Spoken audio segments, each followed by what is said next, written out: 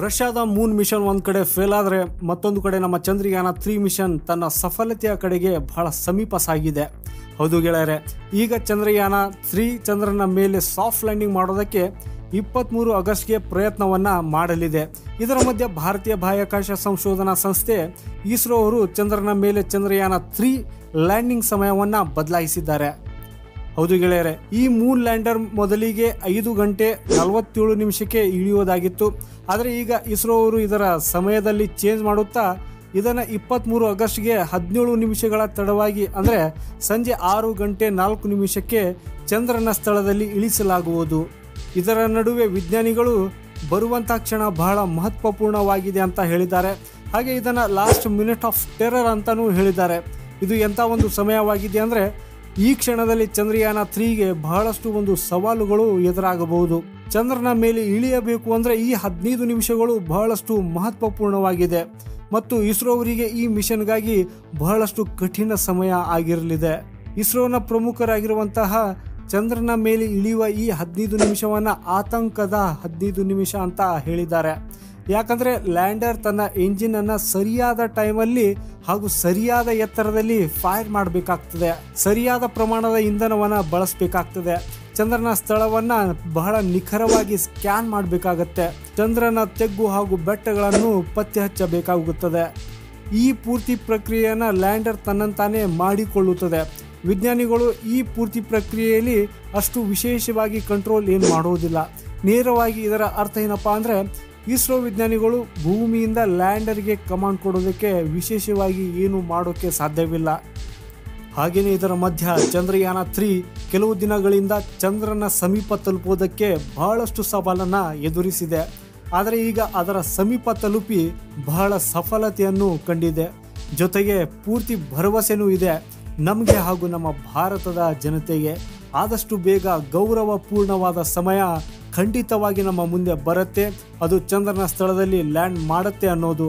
ಹಾಗೆಯೇ ಚಂದ್ರಯಾನ 3 ಬಗ್ಗೆ ಇಸ್ರೋ ಕಡೆಯಿಂದ ಈಗಷ್ಟೇ ಟ್ವೀಟ್ನು ಬಂದಿದೆ. ಅವ್ರು ಹೇಳಿರುವಂಥ ಸರಿಯಾದ ಸಮಯದಲ್ಲೇ ಚಂದ್ರಯಾನ 3ನ ಲ್ಯಾಂಡಿಂಗ್ ಅನ್ನು ಮಾಡ್ತೀವಿ ಅಂತಾನೂ ಹೇಳಿದೆ. ಹಾಗೆಯೇ ಇಸ್ರೋ ಅವರು ಟ್ವಿಟರಲ್ಲಿ ಏನು ಟ್ವೀಟ್ ಮಾಡಿದ್ದಾರೆ ಅನ್ನೋದ್ರ ಬಗ್ಗೆ ತಿಳಿದುಕೊಳ್ಳೋಣ. Chandrayaan 3 mission, the mission is on schedule, system R undergoing regular cheques, smooth selling is continuing. ಅಂದರೆ ಚಂದ್ರಯಾನ 3 ಮಿಷನ್ನ ವೇಳಾಪಟ್ಟಿಯಲ್ಲಿದೆ. ಸಿಸ್ಟಮ್ ನಿಯಮಿತ ರೀತಿಯಲ್ಲೇ ತಪಾಸಣೆಗೆ ಒಳಗಾಗುತ್ತಿದೆ. ಸುಗಮ ನೌಕಾಯಾನ ಮುಂದುವರಿಯುತ್ತಿದೆ ಅಂತ ಹೇಳಿದೆ. ಹಾಗೆಯೇ the mission operation complex is ಬಜರ್ಡ್ with energy and excitement.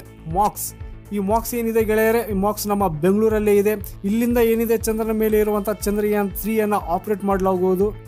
ಅದಕ್ಕೆ ಮಿಷನ್ ಆಪರೇಷನ್ ಕಾಂಪ್ಲೆಕ್ಸ್ ಮಾಕ್ಸ್ ಏನಿದೆ ಬಹಳ ಎನರ್ಜಿ ಹಾಗೂ ಉತ್ಸಾಹದಿಂದ ಝೀಂಕರಿಸುತ್ತಿದೆ ಅಂತ ಹೇಳಿದೆ. The live telecast of the landing operations at marks bar ಇಸ್ಟ್ರಾಕ್ಸ್ begins at 17:20 hours IST on August 23, 2023. ಅಂದರೆ ಮಾಕ್ಸ್ ಬಾರ್ ಇಸ್ಟ್ರಾಕ್ಸ್ನಲ್ಲಿ ಲ್ಯಾಂಡಿಂಗ್ ಕಾರ್ಯಾಚರಣೆಗಳ ನೇರ ಪ್ರಸಾರವು ಆಗಸ್ಟ್ 23, 2023 5 ಗಂಟೆ 20 ನಿಮಿಷಕ್ಕೆ ಪ್ರಾರಂಭವಾಗಲಿದೆ ಅಂತ ಹೇಳಿದ್ದಾರೆ. ಹಾಗೇನೆ here are the images of the Moon captured by the lander position detection camera ಅಂದರೆ LPDC from on altitude of about 70 km on August 19, 2023. ಅಂದರೆ ಆಗಸ್ಟ್ 19, 2023 ಸುಮಾರು 70 ಕಿಲೋಮೀಟರ್ ಎತ್ತರದಿಂದ ಲ್ಯಾಂಡರ್ ಪೊಸಿಷನ್ ಡಿಟೆಕ್ಷನ್ ಕ್ಯಾಮರಾಯಿಂದ ಸೆರೆ ಹಿಡಿದ ಚಂದ್ರನ ಚಿತ್ರಗಳು ಇಲ್ಲಿವೆ ಅಂತ ಹೇಳಿದೆ. ಆಗಸ್ಟ್ 19, 2023 ಸುಮಾರು 70 ಕಿಲೋಮೀಟರ್ ಎತ್ತರದಿಂದ LPDCಯ ಮುಖಾಂತರ ಈ ಇಮೇಜನ್ನು ಕ್ಯಾಪ್ಚರ್ ಮಾಡಲಾಗಿತ್ತು.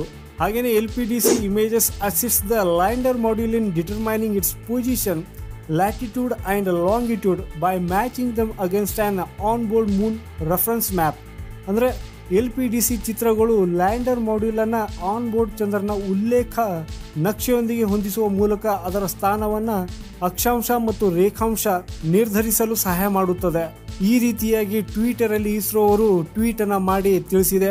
ಹಾಗೆಯೇ ಗೆಳೆಯರೆ, ಈ ಮಾಹಿತಿ ನಿಮಗೆ ಹೇಗೆ ಅನಿಸಿದೆ ಅನ್ನೋದನ್ನು ಕಮೆಂಟ್ ಬಾಕ್ಸಲ್ಲಿ ಕಮೆಂಟ್ ಮಾಡೋದ್ರ ಮೂಲಕ ನಮಗೆ ತಿಳಿಸಿ. ಜೊತೆಗೆ ಮುಂದೆ ಬರುವಂಥ ಮತ್ತಷ್ಟು ಇನ್ಫಾರ್ಮೇಟಿವ್ ವಿಡಿಯೋಸ್ ಹಾಗೂ ಅಪ್ಡೇಟ್ಗಾಗಿ ನಮ್ಮ ಚಾನೆಲನ್ನು ಸಬ್ಸ್ಕ್ರೈಬ್ ಮಾಡಿ ಹಾಗೆ ನೋಟಿಫಿಕೇಶನ್ ಬೆಲ್ ಆನ್ ಮಾಡೋದನ್ನು ಮರೆಯದಿರಿ. ನಮಸ್ಕಾರ.